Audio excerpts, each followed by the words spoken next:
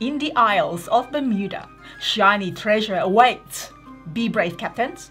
Explore the high sea, build your cities, and fight the monsters in Ocean Slayers: The Bermuda Chronicles.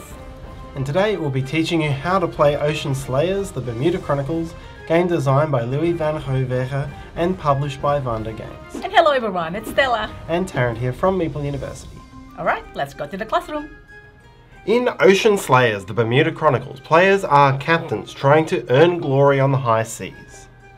Players will build ships and buildings, explore the ocean, collect gold, race to score achievements, and fight against monsters and each other, all in the aim of gaining the most victory points. Whoever scores the most points over 8 rounds, or by the time the fearsome Kraken is defeated, will win the game. In this video, we're using a 3D printed prototype of the game, and so the final components and colours will be of higher quality.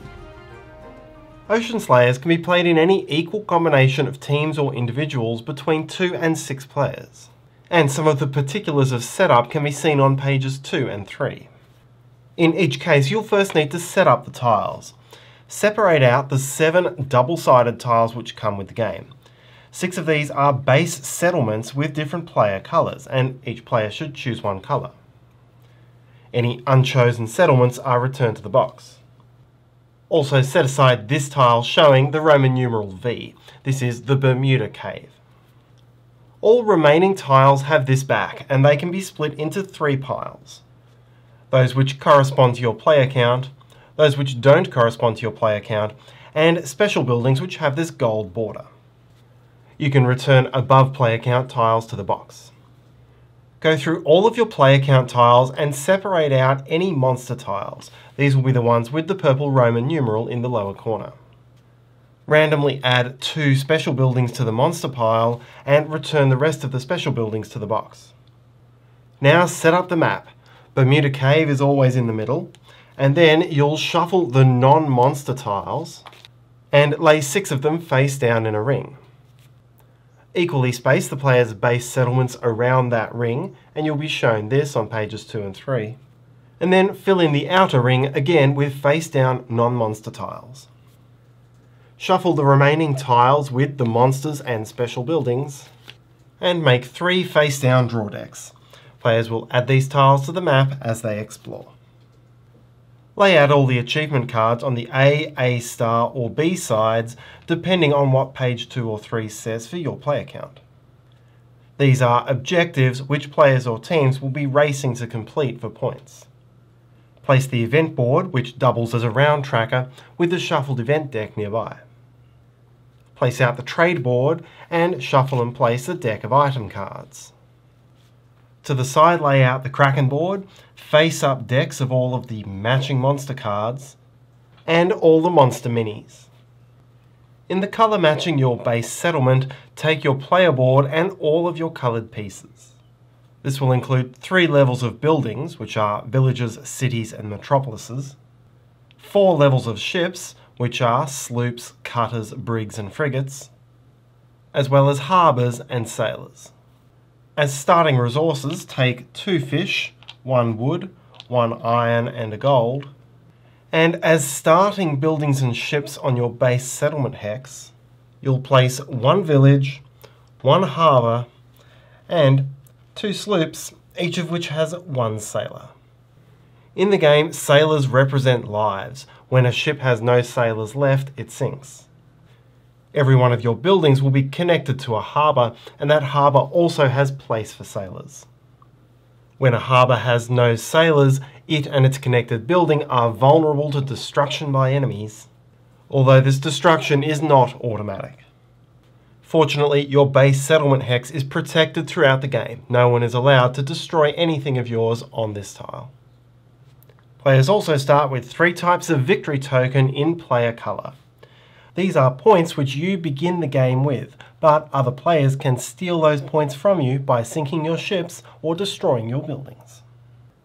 Choose a first player and one of the 2 first player markers depending upon the type of game you want to play. If the players want the monsters to be slow, choose Kraken's Trinket, and if you want the monsters to be quicker, choose Poseidon's statue. Whichever you choose, it's a permanent decision which will be in place throughout the game. You're now ready to play. Ocean Slayers is played in up to 8 rounds, and each round is played in the following phases. First, an event card will be drawn and resolved, and the class of monster corresponding to this round may spawn. Next is player turns. Starting from the first player and going clockwise around the table, each player will take 1 turn, during which they'll move, explore, build ships and upgrade buildings, fight battles, and settle new islands, and then gather resources ready to be used on their next turns. To finish the round, any monsters on the map will move and may attack, before the first player marker is handed 1 step clockwise for the next round. Continue playing until the end of the 8th round, or the end of the round in which the Kraken is defeated, and the player with the most points will be the winner. So now let's have a look at each phase in detail. Firstly, draw the top event card and place it onto this round's slot, and resolve the text effect. This is a small effect which will apply to all players equally, and usually involves either gaining or losing a resource, or the strengthening or weakening of a certain action for this round. Then, by covering up one of these monster slots on the event board, you have activated that monster. From this point forward, when one of that monster's tiles comes onto the board, it will spawn one of those monsters. And if any of that monster's lore tiles are already face up on the board, then it will spawn one of that monster now. This could result in a battle which you would resolve immediately, but I'll talk about battles later in the video. Once you've reached round 5 and beyond, this phase will involve spawning and attacking with the Kraken. And again, there'll be more on how that works later in the video. Next, you'll move on to the player turns. And each turn is resolved in 3 stages. First, explore and expand, then settle and battle, and then gather. Within each stage, you can do a variety of different actions, up to as much as you can afford and in any order. But once you've moved from one stage to the next, you can't then go back and do more actions from an earlier stage. The first stage is explore and expand. Here you'll use the resources that you've previously obtained to construct ships and buildings and hire sailors. You can trade to get more of the resources that you need, and you may make movements with your ships. First, we'll look at upgrading buildings. With this action, you can upgrade a village to a city, or a city to a metropolis. You can make multiple upgrades on the same turn, but you can't upgrade the same building more than once per turn. The costs are shown here. To upgrade a village, pay a wood and 2 iron, and either pay a fish, or discard a sailor from a harbour or ship on the same tile as the village. Then replace the village piece with the city. The harbour remains in place. It still serves as a repository for sailors who represent the life points of that building. Upgrading a city to a metropolis works the same way at this cost. Upgraded buildings provide more dice in combat, higher production, more victory points, and let you construct better ships, which is our next action. To construct a ship, choose one and pay the full resource cost of the ship. Ships are never upgraded from one to the other. Every ship is built new. Choose any hex which has the necessary type of building on it where you'll bring that ship into play. So sloops and cutters can be built at any of your buildings. Brigs may be built only at cities or metropolises, and frigates may be built only at metropolises. Now bring your new ship onto that tile. Sloops are small commercial vessels. They're used primarily for fishing, although they can get involved in defence if someone attacks them. Cutters, brigs and frigates are all considered types of warship, and they can get involved in attacks against other players or monsters. You can construct a warship if there's a monster present, but that ship will have to fight the monster in your settle and battle phase of this turn.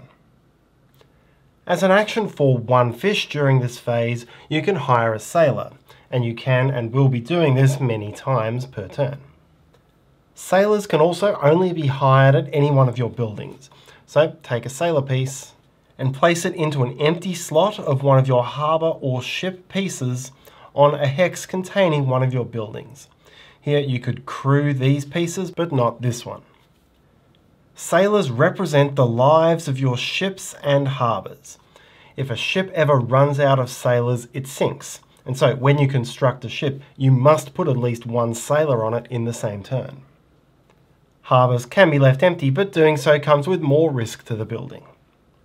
At any time, you may freely exchange sailors between harbours and ships on the same hex.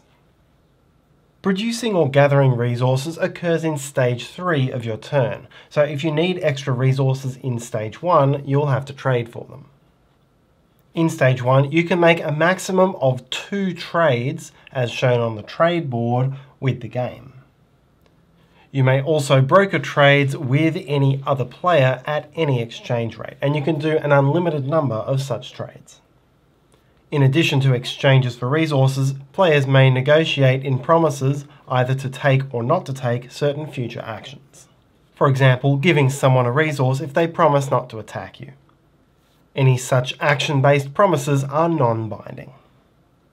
The last action you can take in stage 1 is to explore, which is to move each of your ships around the board. Each ship has a certain speed, which increases with the size of the ship, and this represents the maximum number of hexes which that ship can traverse. For each movement point, you may move to an adjacent visible tile, an adjacent face down tile, in which case you would flip it face up, or into an empty space to explore a new tile. Choose any one face down tile from the top of one of the 3 decks, and then place it into that space. The space must be adjacent to at least 2 previously placed tiles. What happens as you move depends on the tiles and other pieces you encounter. An open ocean space does not restrict movement at all. Ocean tiles may show 1 or 2 fishing locations. These don't impede your movement, but they're places where sloops can later go fishing for resources. When you first discover a floating treasure tile, gain 1 gold, but from that point forward the tile is treated as open ocean. These 2 tiles are resource islands producing wood and iron respectively. These do not impede your movement, although you may choose to try to settle them in stage 2 of your turn. All visible whirlpool tiles are considered connected. If you're on one, you can move directly to any other visible one as a free action, not costing any movement points. But this is not mandatory, and you may choose to treat it as open ocean. When you find a monster lore tile, check the event board to find out whether that monster is active or not. If it's not active, then nothing happens. You can treat this as open ocean for the time being. If that monster is active, then spawn one of that monster on the lore. If the ship that discovered it was a sloop, then it gets pushed back to the place it came from. While if it were discovered by a warship, then that warship can't move any further during stage 1 of your turn, and will fight the monster in the battle phase. Finally, for the tiles, you may discover one of the special buildings. Some of these come with their own minis, and each is unique, so how your ship interacts with it depends on the tile. And you can find all those special rules in the rulebook. When looking at how pieces interact with each other, sloops are free to move anywhere on the board except for into an opponent's base settlement, into the Bermuda Cave, or into a space with a monster, but they're free to move into spaces with other players' ships. Warships can enter any hex except for the opponent's base settlement, but if they enter a space containing a monster, they must stop there. And if they enter a space containing any opponent's warships, then that opponent has the decision on whether to allow that player to continue sailing through, or if they'll be forced to stay and fight. The attacker can, of course, choose to stay and fight, even if the defender is willing to grant passage. At the end of this stage of your turn, you're not allowed to have more than 2 of your warships on the same hex. You can temporarily have more than 2 of your warships on a hex, but only if you get down to 2 by the end of this stage. This same restriction applies at the very end of your turn. Once you've completely finished with all of your moving and construction, you'll move on to the settle and battle stage of your turn. Here, in any order, you must resolve all battles where 1 or more of your warships shares the space with an opponent's building, opponent's warship, or monster. If valid, you may also choose to settle on resource islands. On resource island hexes, you must resolve battles before resolving settling. A battle is resolved by several rounds of die rolling until either one of the 2 sides has been completely destroyed or until the attacker has fled. First, we'll look at a player versus monster battle. Here, the player has a brig, a cutter, and a sloop. Sloops participate only in defense, so as it's the player attacking the monster, this sloop is ignored. From this table, determine the total number of combat dice the player brings. So here, for the cutter and the brig, the total dice is 4 white and a red. The monster's dice are shown below the health on its card. So for the Abyssal Lurker, 2 red and a white. Before each round of die rolling, the attacker, but not the defender, has the chance to flee with each warship. A ship may flee only if it has at least 1 movement point left from stage 1 of your turn, and if it sacrifices a sailor. You would then lose its dice from the battle. Now each side rolls its dice. A sword scores a hit on the opponent, and a shield defends a hit. If you roll a critical symbol, then take an additional white die and roll that.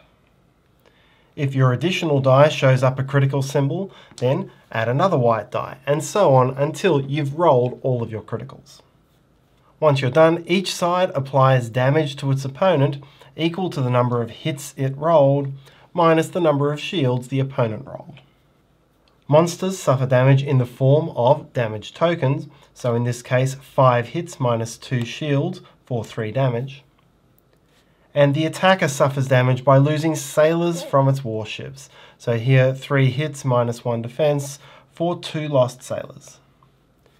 A warship sinks when it runs out of sailors, and a monster is killed once it's taken damage equal to its health number.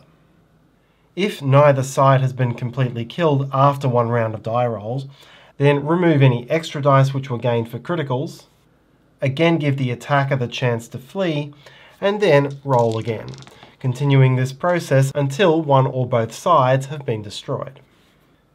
Whether your warships survive or not, if you defeat the monster, then you claim the rewards. Take that monster's card and keep it near your player board. This will be worth victory points at game's end equal to the health of the monster. Then gain all the printed rewards. So here it would be 4 fish, 2 wood, a gold, and an item card drawn at random from the item deck. You can gain significant points and resources from defeating monsters, at least as much as you can get from your building production, and so you'll want to make sure you have the capability to engage in these combats. If you battle against another player's warships, then it's resolved in much the same way. Each player will take dice according to the warships they have in that battle, while the defender can also add 1 white die for each sloop. These will be the dice for a blue attack, these will be the dice for a yellow attack. As before, the attacker has the chance to flee before each die roll, and rounds of die rolls will continue until one side has no warships remaining. When you sink an opponent's warship, gain rewards based on this table in page 12 of the rulebook. That includes resources which are gained from the supply, and a victory token which is taken from your opponent if they still have one left. These serve as a permanent trophy for which of the opponent's ships you've sunk, being worth victory points and contributing to the Warmonger achievement, and provide incentive for battle. You will also attack if one of your warships occupies a space with an opponent's building, whether there are warships there or not. In this case, the building will also be part of the fight and will contribute blue defensive dice according to this table. When hits are landed, the defender will lose sailors either from the harbour or from the warships in the usual way, and ships will sink when empty. Once the harbour is empty, the battle will continue, and if the building suffers any undefended damage, then it is destroyed. On this roll, for example, all of the hits are defended, but in this case you destroy the building and the harbour, and the attacker gains rewards based on this table from page 13. This will include resources, either wood or iron, depending on the type of island, and once again, a victory point token from the opponent. During the settle and battle stage of your turn, you may settle an unsettled resource island, including one that you've just conquered in battle. To settle an island, you must sacrifice one ship and one sailor. In this case, it could be either of these ships and sailors. So, for example, removing this sloop to settle by placing a village and a harbour. If there are excess sailors on the ship that you sacrifice, you can transfer those sailors to the harbour that you've just built. Now that you've settled the island, it will produce some resources in the third stage of your turn, which is gather. In the gather stage, each of your buildings produces the resources depicted here, based on the size of the building and the type of island it's on. Unless that island also has a monster present, in which case it produces nothing. Then each fishing space occupied by one of your sloops produces one fish, so this would be a fishing haul of 3. Note that within each of these tiles, the fishing spot is owned by the player who gets a sloop there first. If yellow were to sail into here, there would be no fishing spots left for yellow. But if blue later sailed away, yellow could take this spot. A sloop cannot fish if there is an opposing player's warship in that same hex. In this case, on blue's turn, blue could fish here for 1 fish, but on yellow's turn, yellow could not. Once you've finished gathering, play passes to the next player clockwise. Once all players have taken their turns, it's time for the Move Monsters step, and whoever is the current first player has a lot of power in this step. If you chose to play with Kraken's Trinket, then that player must move each monster on the board 1 space. If using Poseidon's statue, then you must move each monster either 1 or 2 spaces. Monsters cannot enter players' base settlements, and there can only be 1 monster per space. Monsters can move into visible tiles, covered tiles, or discover new tiles. Although when they do this, they remain face down. It's still up to the players to flip these tiles face up on their explore turns, but if you do move into a face down tile with a monster, you'll need to fight that monster first in stage 2 of your turn, and then if you win, you get to flip and resolve it immediately. When a monster enters a hex with sloops, then the first player gets to push those sloops into an adjacent space not containing a monster. When a monster enters a space with 1 or more warships, then it immediately kicks off a battle where the monster is the attacker and the warship is the defender. The first player should remember that fighting monsters is a great source of resources.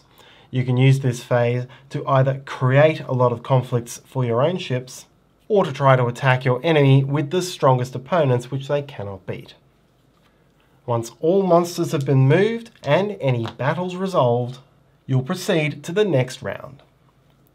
Through the game, and particularly by defeating monsters and large ships, players will gain items. You may use at most 1 item per turn, and to activate its effect, tilt the card 90 degrees, which indicates that it is now inactive. Players will also race to complete the achievement cards. Each of these goes automatically to the first player to meet the requirements on the card. For example, first to deploy 7 warships, first to own 10 gold coins, and so on. The race for these is a critical part of your pathway to victory. After the 5th round event is resolved, the Kraken appears. Place the Kraken piece into the Bermuda Cave. It never moves from this location. From this point forward, players may advance into the Bermuda Cave to attempt to fight the Kraken. To be clear, although the Kraken mini does occupy the entire hex, you do still need to move your ships into that hex. And be prepared to be thrown around by its mighty tentacles. The Kraken begins with 30 health, and the dice it rolls in combat depends on which round you're currently in. The closer you get to the end of the game, the fewer defensive dice it will hold, and the more attacking dice. Any damage you do in combat is marked with these health markers, but at the end of each player's turn or each Kraken attack, it will regenerate back to 20 health. After the events have been resolved in rounds 6, 7 and 8, the Kraken will resolve a special attack, which targets all players' frigates wherever they are on the map. The Kraken will roll a certain number of dice, which will show the amount of hits it will do on all players' frigates. From round 7 onwards, frigates also get to defend, and each player rolls defense for their frigates individually. For this special event phase attack, criticals do not result in an extra die roll, they simply count as a success. So for this round 7 special attack, the Kraken will have rolled 3 hits, and this critical means that this defending frigate has saved one of them, meaning that defending frigate would lose 2 sailors. Again, for this special attack, roll once for the Kraken and roll individually for every frigate on the board. Once you're done with the roll, the Kraken will also lose a certain number of lives, although will heal back up to 20 health afterwards. Across the 3 attacks, the Kraken will lose 3, 3 and 4 lives, meaning the Kraken's health will be down to 20 in round 8 even if no one has yet attacked it. The players do not damage the Kraken during this special event attack. Players can only attack the Kraken on their turns by moving into the Bermuda Cave. If you successfully defeat the Kraken, then take this board as a reminder of the 30 points you'll score, and the game will end at the end of this round. Otherwise, the game ends at the end of round 8. Now count up your final score. You'll score the points printed on each monster you've defeated, 1 point for each gold you possess. You'll score the points on any trophies that you've claimed from other players, and on any of your own trophies which weren't claimed by other players. Points for each achievement that you've claimed, and the points printed in this column of your player board for each building and ship remaining on the board. The player or team, if you're playing in team mode, with the highest combined score wins. And that's how to play Ocean Slayers: The Bermuda Chronicles. We are using a prototype copy of the game, so the rules and components may not be final, and do check out the project page for the game. We'll put a link to that in the description below. Thanks so much for watching. Your like and comments are much appreciated. Subscribe to see what's coming, and let us know what games you've been playing. See you next time.